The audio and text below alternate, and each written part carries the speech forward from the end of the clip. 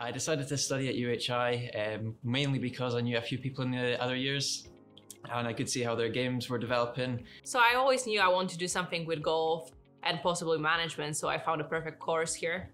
I knew a few guys up here, and obviously with the new facility it looked really exciting, and that was why I chose it really.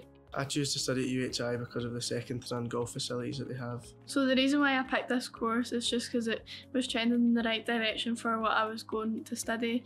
I wasn't sure what I was going to do once I left school. I was undecided about college, uni, and this was still in Scotland, so especially being at Royal Dornoch, can't complain. The lecturers are always there to help you, whether it's a little question or a big help with an assignment or something.